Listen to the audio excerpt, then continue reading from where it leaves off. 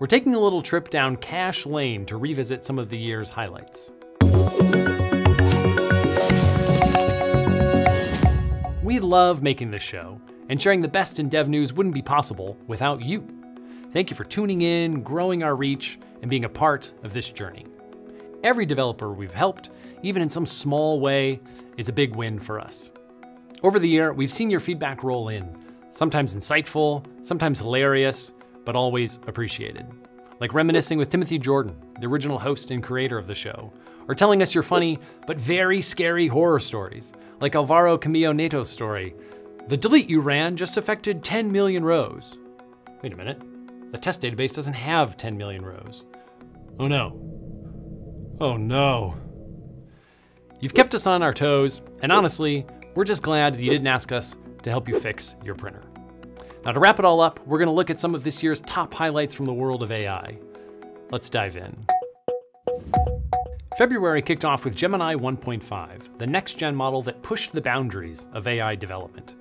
Devs can achieve faster and more precise results for tackling big projects, from analyzing entire code bases to processing full-length videos. It's not just a model, it's like the Swiss Army knife of AI innovation. April brought us Gemma, an open vision language model that helps us rethink how we interpret the world around us. From captioning images and videos to answering complex visual questions, Gemma empowers developers with tools to make AI more accessible and impactful. May marked the debut of Gemma 2, the next generation in Gemma's lightweight, open source AI models. It's designed to deliver maximum impact with minimal resources. At 27 billion parameters, it performs on par with models twice its size, offering cost-effective deployment on GPUs or even a single TPU. There was big news from August. The Gemini 1.5 Flash model became more accessible than ever. Developers welcomed a massive price drop, 78% for input tokens and 71% for output tokens. The expanded language support, API improvements, and multilingual functionality changed the game for creators everywhere.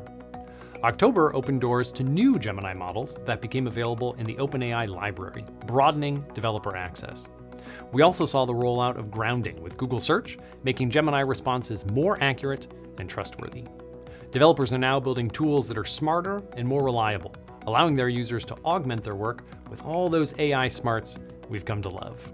And to end the year on a super exciting note, this December, Google has now launched Gemini 2, ushering in a new era of generative AI and AI-augmented development. And that's a wrap for this year's Google Developer News. To everyone who tuned in, commented, shared, or just watched quietly while sipping coffee, thank you for being a part of this journey with us. Keep building, keep learning, and maybe, just maybe, take a little break, because even the best code needs some time to compile.